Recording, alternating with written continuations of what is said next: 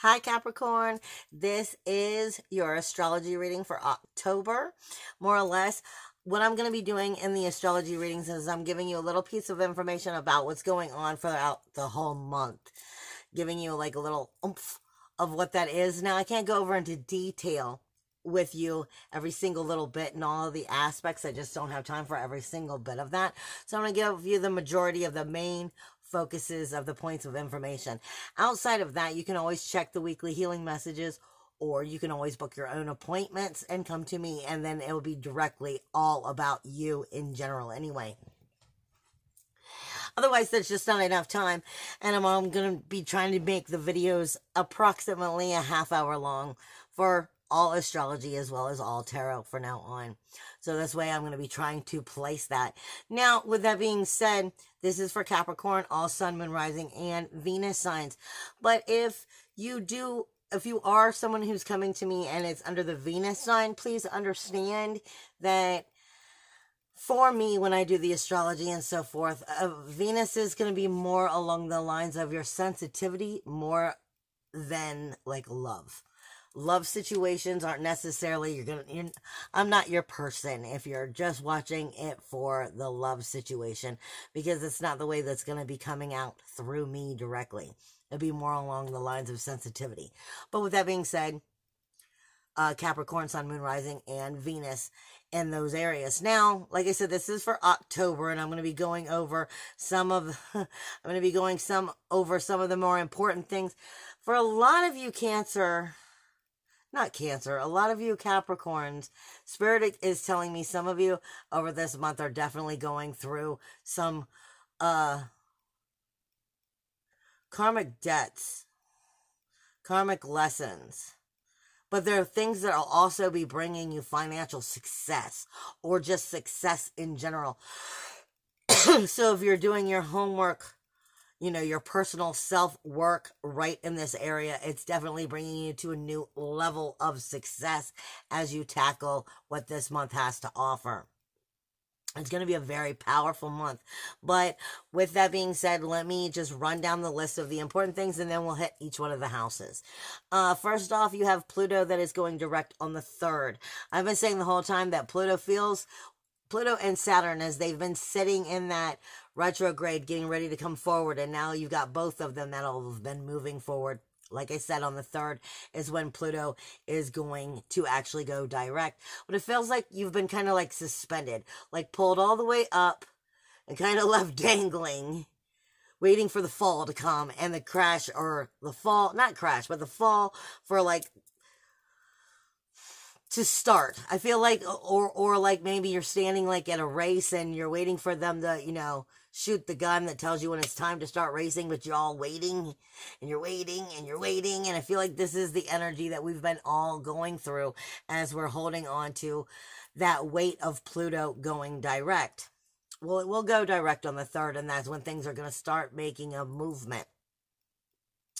On that same day, Mercury is moving into Scorpio. Here's the key, though. On Halloween Day, Samhain, October 31st, Mercury is going to go retrograde. So approximately around the 14th, Mercury is going to start actually dipping more into shadow energy prior to that retrograde. So your communication, you might want to start watching that word vomit. But we'll look into that a little bit more when we figure out where that is for you. On the 4th, you have the 3rd, Pluto going direct. On the 3rd, you also have Mercury moving into Scorpio. On the 4th, you have Mars moving into Libra. On the 8th, you have Venus moving into Scorpio. On the 13th, you have the full moon in Aries. And I always say that it's technically a 3-day. Some people call it a 5-day, but I technically call it a 3-day. So the first day is going to be a little bit of Pisces energy with Aries, then Aries, and then a little bit of Aries and Taurus energy as you're working through that full moon. We'll check out where that's going to be in just a few minutes as we get to that. Then you're going to have on the 23rd, the sun is moving into Scorpio. On the 27th, you have a new moon in Scorpio. And then you have Halloween, where you're going to have a major energy that's also taking place. The whole month is kind of building in a form to that energy. At least is going to show itself and illuminate itself on that day. And I'll go into that in a minute. Everybody is talking about this, about being Libra season, at least until the 23rd when it actually becomes Scorpio season. But I'm telling you, this month has a whole hell of a lot of Scorpio going on.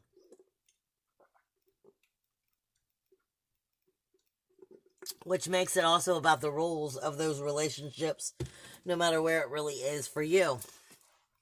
Because that's where it owns that normal house of Scorpio, is normally the 8th house, which is the rules of those relationships. So in a form, everything is going to be dealing with those rules of those relationships. But Libra, since it technically is Libra season until the 23rd, everybody's saying it's about, justice and new relationships, finding new balance and harmony and beauty and whatnot. And that is true, but it's not at the same time. They're not understanding that most of your astrologers that you listen to aren't going to be speaking about the fact that Haumea and Make are both in Libra as well. They're ignoring that. They're not acknowledging it, or they're not seeing it in their charts. That means you've got the whole collective consciousness in those relationships, and as well as the lotus flower within those relationships. So how are you really viewing things with the lotus flower, the collective consciousness, Mercury, about to go shadow, and Venus, and Pallas, because Pallas is also in Scorpio, which is strategic thinking, really being intelligent and wise about the decisions that you're making within these relationships right now. Then you also have Vesta, which technically is in retrograde, going towards Uranus and Taurus. Ura, which is still in Virgo with Mars, and it is all about sacrifice and commitment. So, you have major energies shifting and being spoken about, but the collective consciousness is definitely driving the whole situation home within these rules, these walls, and these boundaries within all of these different forms of relationships and responsibilities. And they're definitely touching base. Now, I do everything off of this phone instead of a computer. So now I'm going to start going through the houses. And like I said, I'm going to try to throw this all into approximately 30 minutes for you. And I hope that that helps you in some way. Capricorns, you are definitely in your first house. You've been feeling it for a while, and you're going to continue to feel it for a while. And you're very your house of self-awareness, your physical body, your identification, your ID, your image, your appearance, your view of life, and the very personality of who and what you are. You have Pluto here. You have Pluto here that's about to go direct on the 3rd. Saturn has already gone direct. These two are coming together. And you also have the South Node here. So this is saying there's some major shift going on in your very self-awareness. There's some major old you is dying, new you is birthing. You're being resurrecting into a new level of your true authentic self. A new level of your higher self is starting to come out and be birthed if you are not in denial of the situations. Because Pluto is death, decay, and destruction for renewal, rebirth, and regeneration. It's the only planet, when it goes direct, that actually calms down. It's prior to it going direct, and these energies that Saturn was feeling while it was in retrograde is what that power or passion was. It was pushing on, what are you not acknowledging that you can change about yourself to help yourself, bring yourself into a new image of yourself, a new truth of yourself, and a new awareness. What had you gotten so comfortable and used to that you didn't want to change because you were uncomfortable with the change? You should be coming through this energy right now, but you will still definitely be seeing it over this month and next month, when these two are coming together. They're already very close together, but they're literally going to come together, Saturn and Pluto. All right, in your second house, is Aquarius. You don't have anything special going on here at the moment, which isn't positive or negative. It just means there isn't any additional houses bringing extra emphasis to the situation. So there's nothing special going for you or against you in the ways of your self-worth, your self-value, and your self-esteem, because it's already in your self-awareness. If you're aware truly of yourself, your self-wealth, your self-worth, self-value, and self-esteem should already be being put in check or acknowledging what needs to change to help you illuminate yourself. When you feel better about yourself, you bring more manifestation in a positive way to yourself. The second house also speaks to you about your money. When you feel better about yourself, your self-worth, self-value, self-esteem, you bring that flow of manifestation to you, creating more money for you also as a little bit easier. When you're uncomfortable with who you are, in general, you also aren't bringing that flow in as positively, and you're actually pushing it out. So this is about a time of coming into that new self-awareness in ways that help illuminate as well as bring you money. There isn't any planets here, but that's been working for you ever since Saturn moved in. And until Saturn moves into Aquarius, that's going to continue to stay that way. Unless you have other things going on in Aquarius, and then it may take some shifts and changes. But at this time, no. Now, in your universal third house for you, this is your communication zone.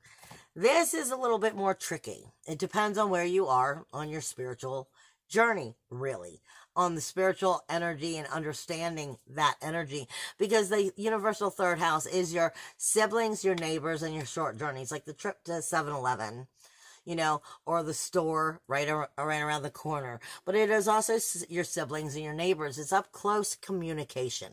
But it is also, the details and the trivia, the text messages, that which is communication that you overlook and don't find as important, that you just toss out quickly. This is that kind of house, the communication house, but that you toss out so quickly you don't really necessarily think it through. You just send that information out. This is where you have Neptune right now, as well as Lilith. So Lilith is your sexual temptress in a form. She is definitely speaking to you about how you feel about yourself, and are you communicating that how you're feeling about yourself outwardly. Plus you have Neptune here, which is also in retrograde right now. Neptune is funny. Neptune is magical, but also delusional or an illusion, depending on how you're seeing it. Take the idea of the video you're watching right now. You're watching this. It seems like I'm sitting here talking with you and I'm telling you this information, where by the time you watch this video, I'm off doing whatever it is that I'm doing. Like I said, somewhat of an illusion. It's a magical idea, but it's not exactly right. So Neptune creates magic. It brings the ability of being able to harness and create magic. But are you creating magic from a nostalgic point of view? Like I said, it's where fantasy smacks you in the face with harsh reality. So what is going on with these conversations? How you truly feel about yourself, your sexuality. And your sexuality is partially how you feel about yourself. I mean, like I said, when you look in the mirror and you smile and you feel good about yourself, then you're bringing in that kind of positivity. But when you're looking in the mirror and you're like, what the fuck happened there? Then that's a different kind of energy. It's not the same. This is part of what that inner warrior is, that inner sexuality, because she's speaking to how you're feeling about that energy with that magic. And where is that communicating to? That up close and personal communication, those text messages, that trivia, that short journeys, your siblings, your neighbors. How is that communication actually being spoken? And remember, this also makes it speak to communication in general, which is Mercury, which will be going shadow on approximately the 14th. So you want to make sure that what you are spitting out, you do mean it, and you are acknowledging how you're spitting it out as well, because most likely you're meaning what you say. But do you mean it the way that you're saying it? Is it being interpreted properly? Because you may find that that might be a situation that you have to acknowledge this month with Neptune being in retrograde and Mercury about to go retrograde. Just saying, it's a communication house. Then you have the universal 4th house for you, which happens to be, this is Aries for you. And Aries happens to have Chiron in it. You're coming into a new level of your karmic lessons, a new level of reincarnation of self. The 4th house speaks to us of who we are and what we can never lose. It's the home of who and what we are. So this speaks to us of getting right with our inner emotional security. Tapping into those things that we haven't been able to quite touch, quite put our finger on, that makes us secure or insecure. And you're looking at these and new ways of finding a deeper depth and truth of true self. And what is that bringing to the karmic lesson of who and what you are that helps you find that inner emotional security? With Chiron being here, it is definitely speaking of those wounds that have not been able to be healed. It's like the skeletons in the closet in a form. It's the pieces that's kept you from truly being able to embrace inner emotional security. While Chiron is here, it's giving you a brand new cycle, a brand new beginning, a brand new chance of being able to figure out that depth of self and help you start to create that into a brand new beginning. But it's by learning where you've been able to not truly touch base on that inner emotional security and what's kept you from doing so. Now, when you get into that universal 5th house, we're going into Taurus. Taurus is very stubborn, but very much wants to enjoy the beauty in life. It wants its way. It's patient. And what I mean by patient is it will take its time to do what has to be done. It's stubborn and inflexible, but it will take the long road to get what it wants done. Okay, because it wants that beauty, it wants that joy, it wants the good life. All right, this is your area of your pursuit of pleasure. This is where love is created. Your personal investments are, for your own enjoyment. This is also where your creative expression is brought out and how you enjoy life. Well, you have independence here. You have Uranus here. Independence, individuality, uniqueness, freedom, self-worth, self-value, self-esteem, because it's also inside of Taurus. But for you, that's the creativity. It's the inner child speaking to the adult about what brings them joy.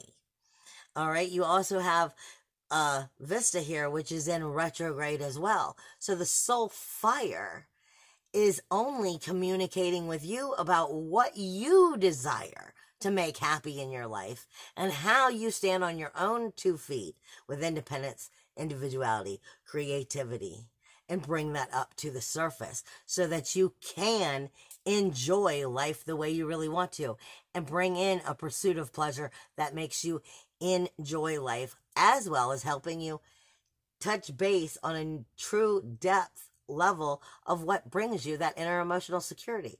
When you're happy, you're getting closer to what really truly brings you that security. So we're looking at things from this point of view. What really brings in that joy? Are you acknowledging it? Because like I said, the soul fire is in retrograde and it's only speaking to you about what you're not acknowledging to yourself, about what you need to be independent, unique, stand up in your power and bring that up and out of you, because only you can. Now, in that universal 6th house, which happens to be your daily mundane tasks, this is Gemini. There is nothing here, so nothing is going for you or against you throughout this month, which is a positive thing or a negative. It can go either way. It really depends on where you take it. The only thing that is there is the Polaris star, which is one of the guardians of the pole, and it never leaves. It's the North Star. So in a form, it is bringing illumination and abundance and sensitivity, because that's always there. Curiosity, of extra sensitivity of those emotions versus logic. And it's speaking to you of those daily tasks, your daily tasks, your everyday mundane tasks, and your habits, and acknowledging what works for you and what doesn't. Then when you get into the 7th house, this is where Cancer is. Cancer is your nesting energy in one form, but it's also about learning how to get this right so you move forward in positive ways, because the North Node is here. So is Sirius. Technically, both of them, Sirius never moves out of Cancer. It's just the way that it shows up. But it's definitely showing you what you need to know in order to move forward. So paying very good attention to the positive relationships that you have in your life and how they are working for you or against you, and acknowledging which ones need to be there and which ones don't. The 8th house is speaking to you about the relationships, responsibilities. And this is 1, 2, 3, 4. Leo, again, there's nothing here. So you have your same rules, your walls, your boundaries that support your joint finances, your joint efforts, and your joint resources. As long as you're acknowledging what is regenerating your life in positive ways within these relationships, everything is fine, because that's the exact words that Spirit just highlighted for me. That is exactly making sure you are regenerating the relationships to have proper, healthy rules within them. Plain and simple. That 9th house for you is Virgo. And this is where Ura is. The 9th house is your higher self, asking you about your sacrifice and commitment to your ethics, your morals, your spiritual urges, your higher self, your inner truth. Coming into a new level of that philosophy of self and higher self and what that means to you, as well as, religion and where all of this is taking you, where this whole life is taking you. You're coming into a new idea, a new level of what that sacrifice and commitment actually means. And you're coming into acknowledging that. Now, in that 10th house, you are speaking to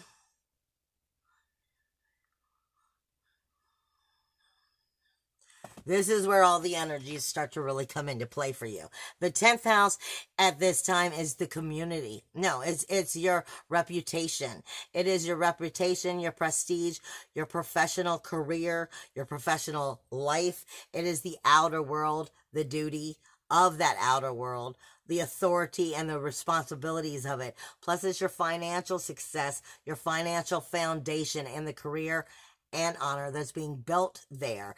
This is Libra for you. This is asking you to get right with balance and find that proper justice that creates it. You have the Sun and Mars here up until the 23rd when the Sun moves out. So it's illuminating it and bringing a new shine to you. But it's also bringing a new passion, a new fire, a new sexuality, a new truth behind that power, because it's also your inner warrior. So it's making you stand full in your power and finding truth within yourself of that honor and reputation, being able to allow you to shine and illuminate who you are and where you're going. As long as you're feeling good about yourself and you're trusting in that energy that Mars is producing there for you, then this is definitely a positive thing. It's if you don't believe in yourself and you're feeling lower self-esteem, then this is actually going to go against you because of the flow of energy that you have. You have to flip that over so that it would be working for you. But it's going to be illuminating whether it's working for you or not, either way, because that's what the Sun does. The Sun illuminates everything. But it's going to be bringing it into justice. If you're in the more positive of it, it's going to put you in a flow in a much better way over this month and keep you rising. And that's definitely a good thing. The 11th house is Scorpio for you. Everybody is pointing at Scorpio. I know that this is Libra season, but everything all month long is pointing at Scorpio. And that is your community. That is your larger groups, your friends, your wishes, your friends, your wishes, your memberships, your hopes, your dreams, your ambitions, your very liberty, your self-realization within these friends, communities, memberships. And you are going to have Pallas here. You're going to have Mercury here. Again, starting to also go into shadow. And Venus. Plus the sun will be coming in at the second half of the month. Then you are going to have the the new moon on the 27th, bringing to you brand new beginnings. But you're going to be acknowledging some of the things that have set you back, some of the things that have set back some of those relationships. And I'm not saying for the positive or the negative by you or by them. This is asking you, do you definitely have the right people in the right places? Are they supporting those goals, those dreams, those wishes, those ambitions? Are they helping you move forward in healthy ways? Because you have Pallas here helping you strategically place this all in place, as long as you're thinking it through. But the communication may be very harsh, may be very blunt in this area, which could be a little bit hard because it may be like a very stressed, powerful time, and it's so quickly on the go. Like I said, communication is going to be a little negative as you go into that retrograde at the end of the month. You'll be in shadow. Venus will be very sensitive, so it may be very sensitive within these communications, but it's definitely asking you if the right people are really friends, really people that are going to help nourish you and build the sensitivity and strengthen what it is you're trying to create. Do you have people who are strong enough to stand tall and stand by you to help you create that as you move forward? Because they need to be people who are more like you and capable of doing so. Helping to bring the dream into light and make sure that they're people who are able to stand firm with you in balance. That universal 12th house is the end of the situation for you, and this happens to be in Sagittarius. All month long, we've had Jupiter here in Sagittarius for most of the year. For the most part. And this is your universal 12th house, bringing abundance to that stuff that you haven't worked through, your skeletons in the closet, some of your unconscious energy, some of those karmic debts. Sometimes karmic debts are also positive, coming back towards you. I mean, it's not always a bad thing. It all depends on how upfront and honest you are with yourself and how much you've been working through your skeletons in the closet, as I like to put it. A lot of times our skeletons in the closet have skeletons in the closet. I am being told by Spirit right now that some of this will be dealing with courage of overcoming government issues for some of you as you move forward. Because it's been self-sacrifice, self-undoing, self-deception that's made you deal with some of these situations. But it is karmic debts being brought to the surface, unconscious mind being brought to the surface that is going to deal with grief, sorrow, shame, and blame. Like I said, the skeletons in the closet that have the skeletons in the closet. You have Jupiter here speaking to you of the higher abundance, of the higher self, acknowledging what the truths are. But you also have Ceres here. This is the threefold theory coming all the way around. This is also where you nurture or you neglect the truths. And the moon will be there on Halloween to help illuminate anything that hasn't been illuminated by Samhain on Halloween Day. I love you guys. And if you're more interested in, or if you're interested in a little bit more private, you can always look at the information down below and book your own appointments, or also check out the tarot readings. I love you all. Bye.